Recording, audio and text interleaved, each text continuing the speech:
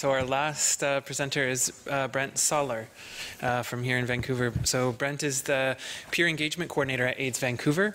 His interest in evolving the public and community understanding of HIV to reflect current medical realities led him to focus on the new face of HIV, what it means to be undetectable project at AIDS Vancouver. Please join me in welcoming Brent.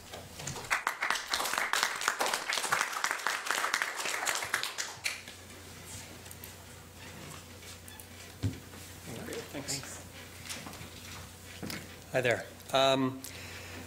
So our interest is in aligning the language we use to talk about HIV to accurately reflect current scientific and medical realities. And I'll start with a story. In 2007 in Victoria, I was with a friend who was diagnosed as HIV positive, and we thought we knew what HIV was.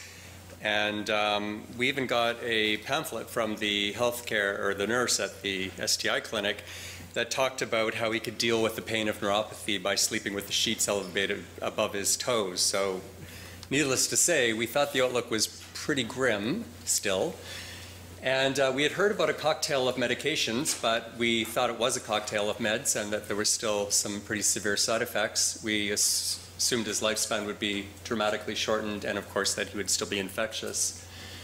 Thankfully, within a couple weeks, we decided to come over to Vancouver and see a couple of HIV specialists, and we got a completely different story. One of the doctors we saw was actually Dr. Julio Montana, and he said the outlook for my friend was great. He was actually really jovial about it because you're going to be fine. You'll likely take 1 or 2 pills per day. He said many people have few of any side effects, and that has been my friend's experience. And he, as well as the other physicians, said that he should have a near normal lifespan. So that left us wondering, especially as gay males, how is it possible that we couldn't have been aware of how much a HIV diagnosis has changed? So what I'd like to explore now is how new language could be used to convey new medical realities. So 2 years ago, I started working at AIDS Vancouver, and I was reminded by hearing different people's stories that the difference in perception of what HIV is and the difference in reality, they're still vast. And one quote in particular hit home with me. One fellow said, "Since testing positive in 1989, everything has changed, but the language has remained the same."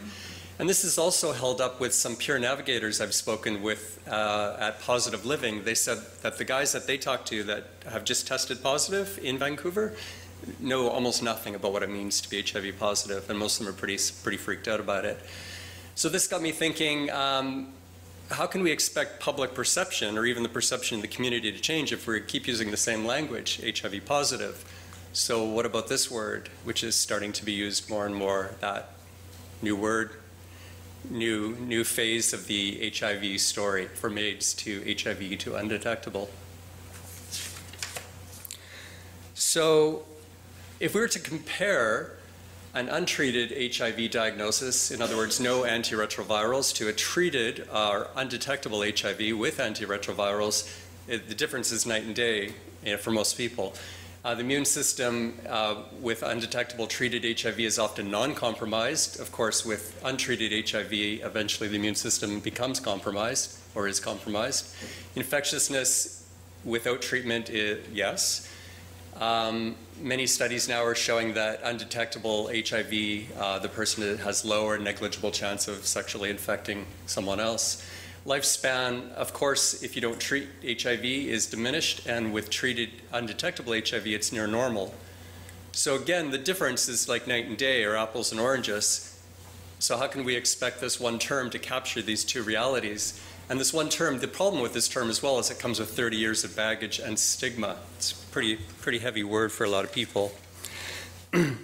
So again, just to make this point, if we look at the language that we've used over the last 30 years, AIDS, HIV positive, undetectable, HIV positive alone, in the advent of antiretroviral therapy, doesn't really give you enough information. You don't know if someone identifies simply as HIV positive, are they on treatment and undetectable with that list of outcomes, or are they not on treatment and eventually going to perhaps progress to AIDS with this list of outcomes? So in order to explore this, I'd just like to quickly show you, our web page that we developed at AIDS Vancouver.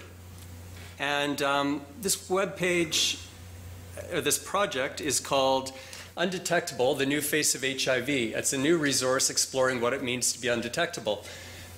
And this graphic represents our reimagining of the traditional red ribbon used to promote HIV awareness. The disappearing red dots represent the vanishing HIV virus in one's body as antiretroviral treatment suppresses one's viral load to undetectable levels.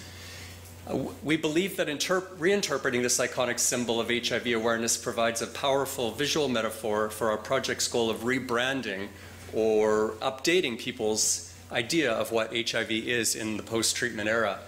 So on this webpage, we have various tabs. We have basics about what it means to be undetectable, research like partner and HPTN, any social commentary in the news, policies and positions taking into account an undetectable HIV status, as well as links to other campaigns. So we try to create a resource that focuses on this side of the HIV story, from AIDS to HIV to undetectable. So hopefully this is an empowering tool for people that are newly diagnosed or an informative tool for others. And I'll just try to get back to the PowerPoint presentation. Okay, so Shift F5. one sec.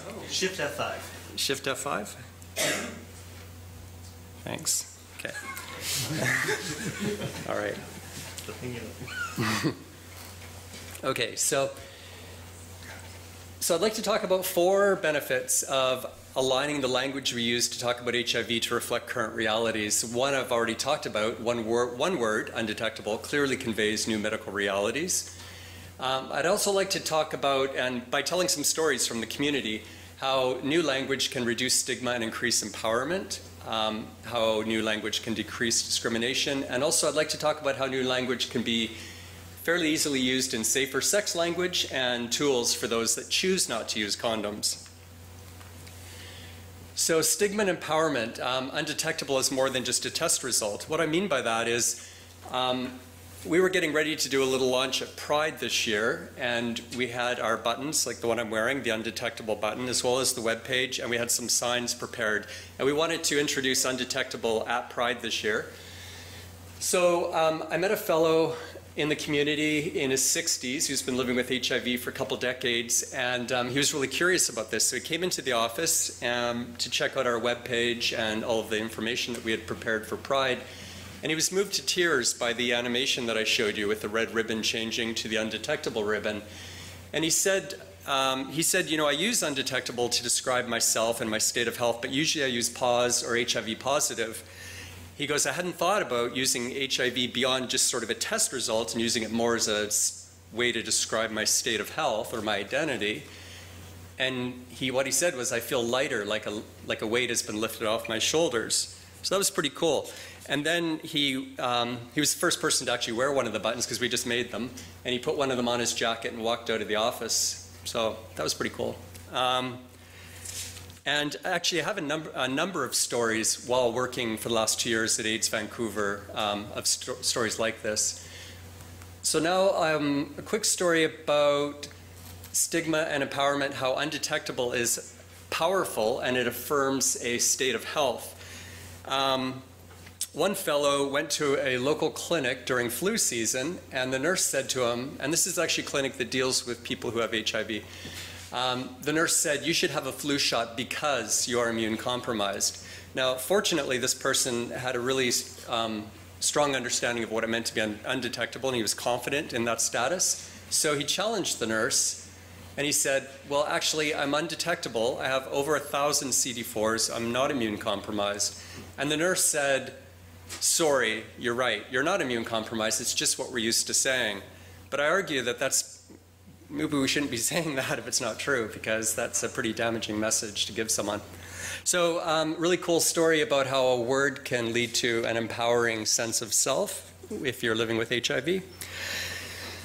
Another story from the community, decreased discrimination through education. A lot of discrimination, I think, around HIV is to do with sexual contact. I don't think many people are afraid to have lunch or dinner with someone with HIV, but when it comes to sex and concern about becoming infected, I think that's where a lot of discrimination comes in. So a friend of mine went on a date a couple of years ago, or a year ago actually, and this fellow said to him that he was undetectable on the second date. But all my friend heard was that he was HIV positive. That's all he heard. And my friend was scared, and he quickly ended this relationship. This was last year in 2013. But my friend was curious about what this word undetectable meant, so he did some research. He read the partner study in HPTN, and he actually had a friend who works in a local AIDS service organization in Vancouver. And so he read up on undetectable and got to be comfortable with the concept. The following year, this year, he went on another date, and after a couple dates, this other guy also disclosed as undetectable, but this time my friend said, that's cool. I know about undetectable viral load and risk of transmission, and I'm cool with that. So, to me, that's a very strong story about how education can reduce discrimination, and also the stigma that the first person experienced was not experienced by the second person. So, just quickly, I would like to talk about my last point, and that's how undetectable can be used and in safer sex messaging for those who choose not to use condoms. So we know that, depending on what study you look at, roughly 50% of men who have sex with men do not regularly use condoms. So do we continue to try and change the behaviors that we have over the last 30 years in the hopes of an incremental increase in condom usage? Or do we work with the behaviors we have, which is a lack of condom usage by a number of people, and promote new tools such as pre-exposure prophylaxis and the concept of an undetectable viral load through treatment as prevention? So there's actually one website in the community, some of you may be familiar with, called BBRTS, Bareback Real-Time Sex. And it actually uses all of the current safer sex language, such as undetectable and PrEP, to give guys who choose not to use condoms safer sex language and tools. And I'll show you a screenshot from this website. So as you can see here, people can identify as negative, undetectable, or neg and PrEP. So this has all of the language and awareness-raising language that people can use to describe themselves and what they're looking for to practice safer sex in the absence of condoms. So I'll show you an example of an ad on here. So this guy, if you look at the bottom right, he identifies his status as negative. He's looking for someone who's undetectable. He's chosen not to use condoms, but he still wants to be safe. And he's actually gone to the trouble of describing what he's doing here by saying, looking for fun, I'm negative, I would like to stay that way, so I've read that the best way is to fuck with undetectable guys. Hit me up. So this guy's using all the current science. He's been made aware of it, he's using it, he's having safer sex, he's decided not to use condoms. In contrast, this is a pamphlet we're currently handing out that's still in production in Canada. This is a safer sex pamphlet done up as a menu, entrees. So this offers only one option, condoms, no condoms. So with a condom, low risk, without a condom, high risk. But if you're one of the roughly 50% who aren't going to use condoms, there's nothing on here for you. You're left in the dark. And I'll just give you a quick example of another hookup ad from Craigslist, where someone doesn't seem to have the language, the tools, or the awareness. So here's a guy, and there's tons of these. This guy is 28, bottom. He's looking to have sex without a condom, bareback. And he identifies as drug and disease-free and negative.